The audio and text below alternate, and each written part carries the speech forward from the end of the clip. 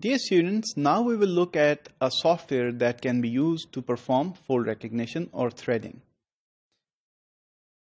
So the threading process involved passing the sequence, the primary sequence of a protein, through the various folds that you have from the fold databases, thereby arriving at the best collection of folds and bringing those folds into a single structure to create a tertiary structure for the protein.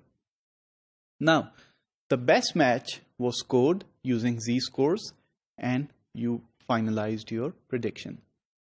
iTasser is a tool that can be used to perform all of this work for you in a very easy and seamless manner. So let's start looking at what were the inputs yet again. So the inputs were the folds from libraries, the amino acid sequences, and the scoring function.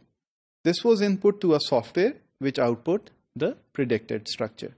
So now we are going to use iTasser. So this software is going to be iTasser.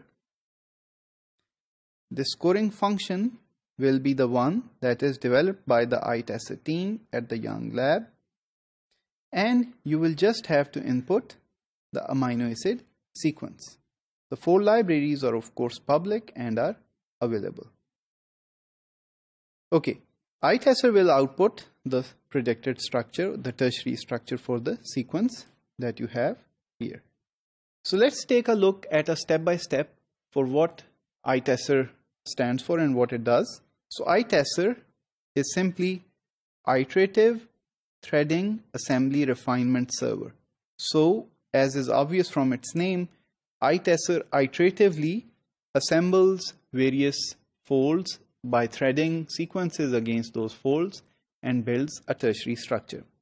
So it's a software which does this for you in an automated way and predicts the structure and function as well. So it starts by the input of an amino acid sequence. So sequence will be input by you. So this will be the sequence for which you want to predict the structure. So iTasser will go and generate all 3D atomic models for multiple threading alignments. So this it will do automatically at the server end and create iterative structural assemblies. So these iteratively constructed assemblies will be simulated and evaluated. So then the function will be inferred by structurally matching the 3D model that has been created by iTasser with other known proteins whose function is known. So the function of these proteins is known and the function of this protein will be predicted by looking at these proteins. So iTasser outputs full-length secondary and tertiary structures. So secondary structures involve the alpha helices and beta sheets, etc. And the tertiary structure, it involves the combination of all of these secondary structures. Next, the estimate of accuracy is also output, and this is represented by the confidence score of the modeling. So let's take a look at the software itself.